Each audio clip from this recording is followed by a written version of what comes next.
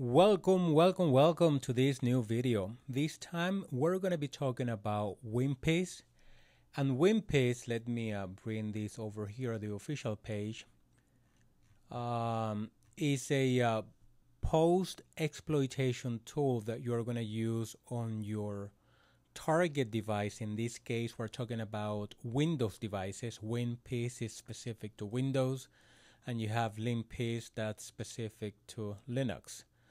And in Windows, you're going to run this tool once you have successfully gained access to that system in whichever way. Like I'm talking in terms of if you are a pen tester and you are doing, you are in the middle of an engagement and you gained access to that system in one way or another.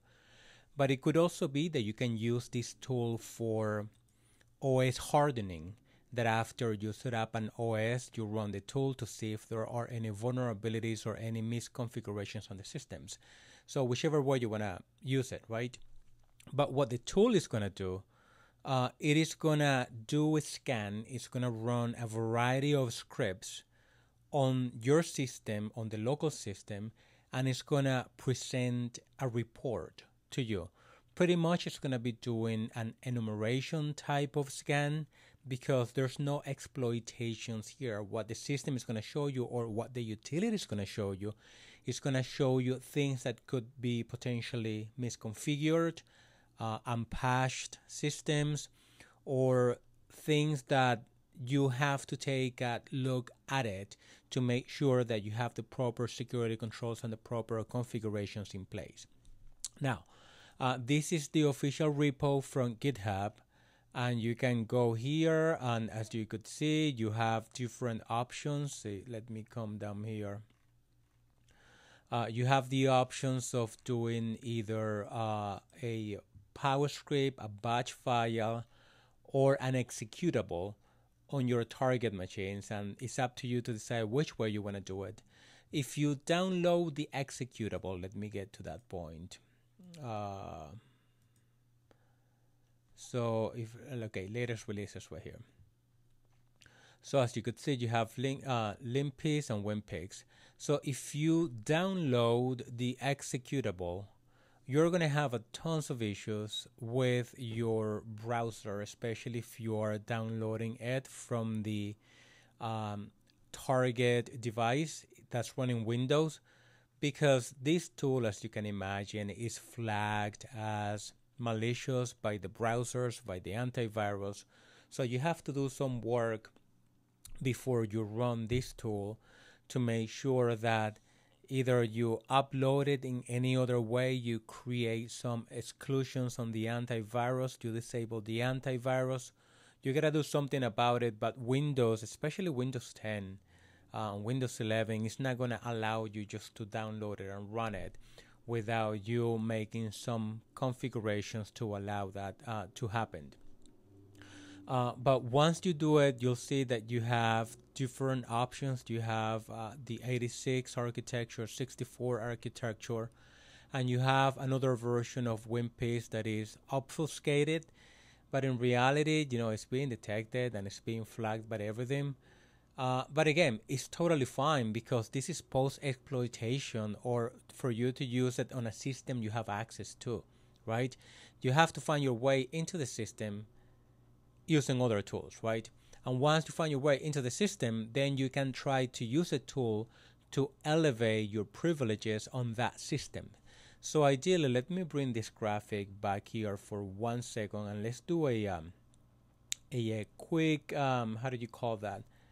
A quick annotation or explanation of this. So let's use this as an example, right? We have all of our computers. Let me put a switch right here. All computers are connected to the switch, and in this case, as always, I'm oversimplifying the network design. Everybody's connected to the cloud, and we have a firewall right here, and disconnect. Okay, so the setup is this. So when you are doing a pen test, or when you want to use this tool, let's say that you are doing a pen test, or you are trying to enforce the security posture of your organization and you have access to the different systems, right?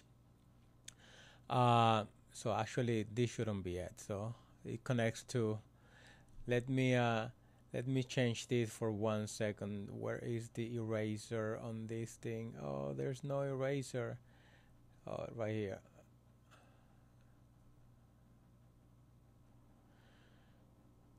So what I wanted to do is just fix that network diagram that I had, even though it's oversimplified, and this is the firewall. Right, and the firewall connects to this. Anyway, so the WinPeas is a post exploitation tool. So you somehow you find your way into the system, right? Let me not use the example of, or let's use two examples. The first example is going to be the pen tester. The pen tester has an engagement with your organization, and they found a way into, let's say, this is the pen test machine, right? And they found their way into a Windows 10 computer. So if they found the way into the Windows 10 computer, whichever way they wanted to use for that, right? So they found their own way to it. And they gained access to this computer with low privileges. Let's say that they are just a regular user on this computer once they connect to it. So once they have access to it, they gotta find a way to upload to this computer WinPeas and run WinPeas on this computer. And one of the features of WinPeas, because it has a lot of features, is that it's gonna check for possible privilege escalation techniques. Or it's gonna check, let me rephrase that, it's gonna check for privilege escalation vulnerabilities. And when you run the tool, you're going to have a section that you can use. Oh my God, you know what? I can use this vector, this attack vector, or this other attack vector to elevate the privileges on this computer from regular user to admin. And then from there, you can move laterally to the other side of the networks or anywhere you want to move to, right? So the challenge is, number one, upload, right? The tool here, because you're not going to be able to run WinPeas from here to here, like scan it. It's not going to happen. You have to be connected to it. That is example number one. Example number two is if you are setting up your computers. Let me undo all this right here and get it again. So example number two is that you are, security admin engineer of your organization, and you want to implement some type of OS hardening, or you want to check that system that is configured in your organization has, it is secure. So you can also do that in that way. So what you will do, because you have complete access to that system, right? Let's say that is this system right here. You have complete access to it. You can just download the tool and run it. But again, something you have to keep in mind when you do this, you have to make sure that you create some exception on the antivirus software, whatever antivirus software you're using. And if you're going to download it from the official website, you also have to create the exception on the browser so it can be downloaded, because that tool is flagged as a malware. So those are the two simple scenarios that you can use this tool, and let's go right into it so it's gonna make more sense. So the tool itself is super simple to use. Actually, there's nothing much that you're gonna do right there. Oh, let me cancel this.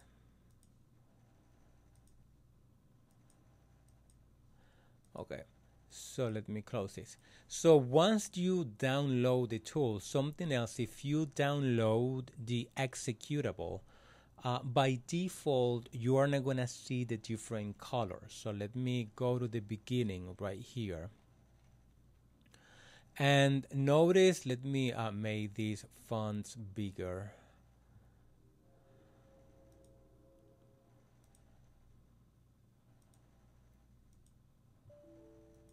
Oh, it doesn't like, okay. Notice the legend that is gonna show you right here, right? So when you run the utility, by default, it's not gonna be color coded, and I'll show you what you need to do to enable the colors. But what the colors means, and this is what you have to pay attention to, because you're gonna receive so much information that it's gonna be overwhelming to look into it, right? So you have to either concentrate on the areas that are important to you, or that you have some suspicious or a hint that that's the route that you would like to follow, and then look into it. So red, anything that you see red means that there's an indicates that there's a special privilege over an object, or something is misconfigured. I know that you can read, I just read it right from there. It just means that there is something that you should pay attention to. Every time that you see red, it doesn't mean that all red is a pathway into a successful exploitation. No, no, no, no. It doesn't mean that. It just means pay attention to it. Maybe there's something in there, and most of the time there is something in there. How useful is that gonna be? Well, that's yet to be determined once you start working on it, right? But at least it's gonna help you cast your eye and concentrate your attention to whatever is on red. Greens means good job, right? You know, it is properly configured. It doesn't mean that the admin properly configured that. It just means that either the admin or Windows or the application, whatever whatever was getting checked, is properly configured according to WinPeas. And then we have cyan indicates active users, and then we have blue disabled users, and like yellow indicate links, and this is what you see right here. So something that you should pay attention to, because the amount of information that you're gonna get is so overwhelming that maybe when you see something on red, you want to follow the links to learn more about it, right? Once you read it, once you see it, and this is what you're going to see. Let me come over here. So if I copy this link, for instance, like you can find Windows local PE checklist right here, right? For Windows privilege escalation. Actually, I just copy that link right here. And this is what it's going to show you, right? It's going to tell you more information about the best tools for Windows local privilege escalation vectors. So pay attention to that as you're seeing the results.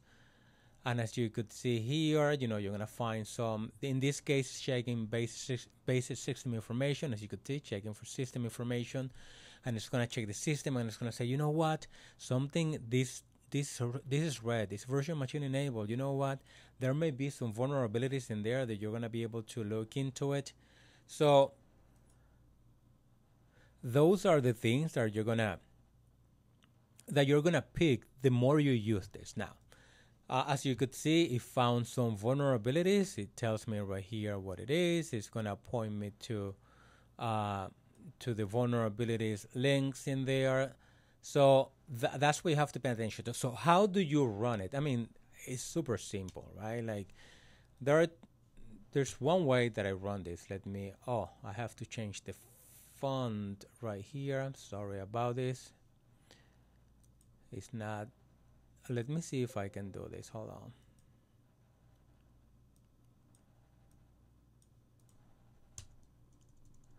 Okay, so once you run it, you can just run the executable, and boom, it's gonna do its magic. Or you can output the content of the file to a text file. And that's what I was doing before. You can redirect that to anything you want to do. The problem with your redirect is that, you know, if you redirect to Notepad, for instance, to a TXT, you're not going to be able to see the colors in there.